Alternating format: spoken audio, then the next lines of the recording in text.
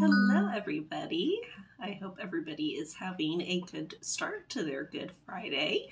Today is Friday, April 15th, 2022, and welcome to our midday devotional time. I hope everybody is having a good start to their day.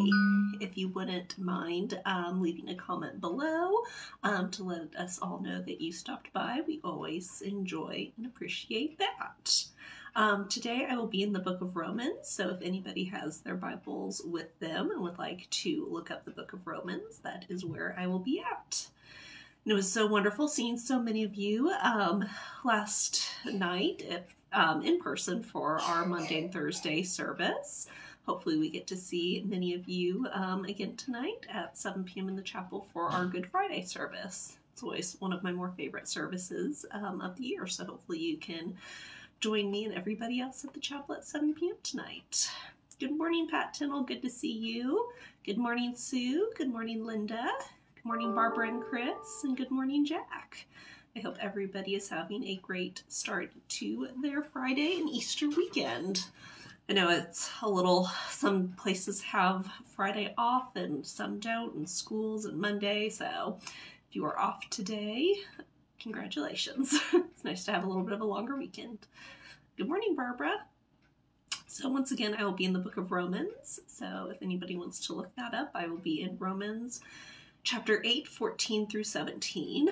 And then we will have our focus verse for the day, our upper room daily devotional and reflection. Well, let us begin. Romans chapter 8, verses 14 through 17 of the Common English Bible. All who are led by God's Spirit are God's sons and daughters. You didn't receive a spirit of slavery to lead you back again into fear, but you received a spirit that shows you are adopted as his children. With the Spirit we cry, Abba, Father. The same Spirit agrees with our spirit that we are God's children. But if we are children, we are also heirs. We are God's heirs and fellow heirs with Christ, if we really suffer with him, so that we can also be glorified by him. And our focus verse for today is Romans chapter 8, verses 38 through 39 of the NIV. And it reads, Paul wrote, I am convinced that neither death nor life, neither angel nor demon, neither the present nor the future, nor any powers, neither height nor depth nor anything else in all creation will be able to separate us from the love of God that is Christ Jesus our Lord. And our thought for today is nothing can separate us from God's love. And our devotion today comes from Allison Fritzke of Florida. And these are her thoughts for today. Never alone. As I write these words, the world is facing the COVID-19 pandemic. Millions of people around the world are in quarantine, and many thousands have died. Fearful and confused, people can be seen racing for cleaning supplies and necessities at the store.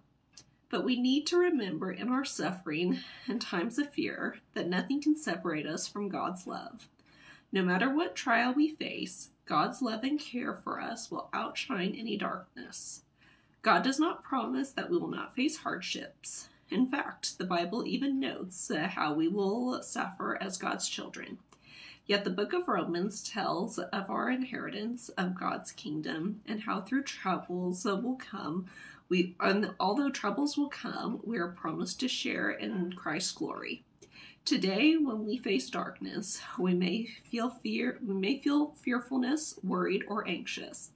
But each time these emotions arise, we can remind ourselves of whose we are. We are beloved children of the Creator of the world.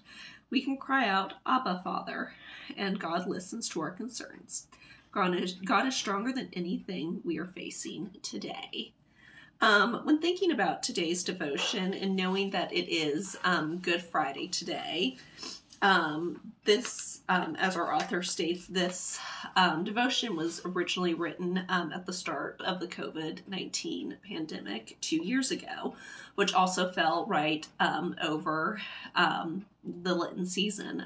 We had Ash Wednesday service, I think we had one, maybe two services after that, and then everything was quite a bit different going forward. I've been at St. John's for almost 4 years now, but this is kind of only my second traditional Easter and everything, so I feel like I'm kind of having to relearn everything once again. But when thinking about this on this Good Friday, Jesus suffered the most just for us. And we know that, and we'll read all of the scriptures tonight at our Good Friday service. But Jesus suffered in order for us to not have to know the pain of this world, because we know that our reward is in heaven waiting for us. We should do as much good as we can, just as Jesus did while we are here. But Jesus paid for our sins. That's why God sent him, his only son. So in thinking about all of the suffering and the hardships that these 2 past years have specifically brought with the COVID-19 pandemic, I also try and think of or highlight some of the good that we have done. When COVID-19 very, very first happened, our friends at Neighbor to Neighbor, they still needed food, and we shifted. Instead of doing our traditional warm meals and everything, we packed hundreds, thousands upon thousands of sack lunches every single week faithfully. All of the groups did them. At first, it was dropping off supplies at other people's houses and like leaving them in their driveways, and then they would come out. And then slowly but surely, we were able to start doing it more in person, but very distanced, with gloves and masks and everything. We definitely got creative, but we were still able to be there and serve. Same way with Baby Grace. I remember in the very beginning, the youth and everything being downstairs in the basement, as far apart as we humanly possibly could be, wrapping diapers with masks and gloves on, and then letting them stay there, I think, for like a week to make sure that, nothing COVID-19 wise was on them and everything. So we got creative, but we were still able to serve. In life, we will face hardships and challenges. Hopefully we never experience anything like that to its magnitude again, but we're able to do that. Same way with outdoor worship services and drive-through communion. Not ideal, not how we want to be together as a faith community, but we were still able to figure it out and make it work.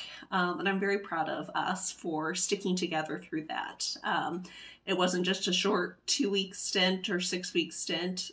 It took 2 years of faithfully still being there and showing up and being patient and kind with one another, knowing that this was everybody's first pandemic. There were no experts. We were all trying to figure out how to build this boat at sea, and we weren't even quite for sure if we were building a boat or what we were doing, but we figured it out together. And if that's not showing God's love and kindness and compassion for one another, then I'm not quite for sure what it is. Because we stuck together, and we were able to help serve others along the way. We were also able to do virtual VBSs in HBJ, which once again, not ideal. But we were able to do that. And even, I love Maryland Center. I love all of you, but even she always mentions to me how her grandkids love to go back and watch those videos from VBS. So just those lasting little impacts that you never quite know what you're going to do along the way. So as we go forth today on this Good Friday, knowing that we are so happy and joyful that we get to worship in person this year, kind of like a more traditional sense of an Easter celebration, kind of like what we had back in 2019. I invite everybody to just kind of pause for a moment and just have an extra heart of gratitude and thankfulness, not just for Jesus' suffering today, but knowing that although we have suffered some over these past few years, a great celebration awaits for us on Sunday, this Easter of 2022. So let us close today in prayer. Dear God, thank you. Thank you that we can come and give our burdens to you. You have power over every fear we have. When all that we can see is darkness, we praise you for your never failing light. In your name we pray, amen. And our prayer focus today is for families who have lost loved ones to COVID-19. So as we end today in Good Friday's reflection, I hope everybody has a great rest of their day and that I get to see you this evening at 7 p.m. in the chapel. And I will see everybody again here tomorrow for our daily devotion time on Saturday. Take such good care. Bye-bye.